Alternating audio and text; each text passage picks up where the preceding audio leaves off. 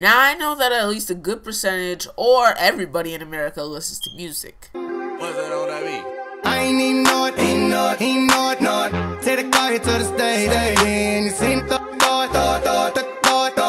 that air for days. Booty going up, down. I ain't got no problem spending all of my money, tryna see what's up now. I can do this all day, bruh. Hey, what's up guys, Tech from RB here, back here from techphotomedia.com, and today I'm going to be bringing you the YouTube Music Key Beta hands-on. Let's get started with the video.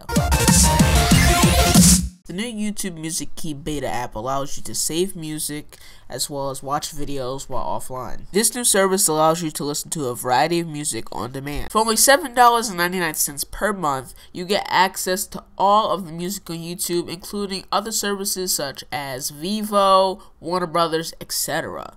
This new service allows for a lot of people who love music and are die-hard music fans to listen to their music in a playlist or even offline. Impressions on the key service is very split, even though I do think it's worth the $8 a month to be able to listen to your very good music, and Spotify is a little bit more expensive and doesn't give you as much capability, and you know, YouTube Music Key is from Google.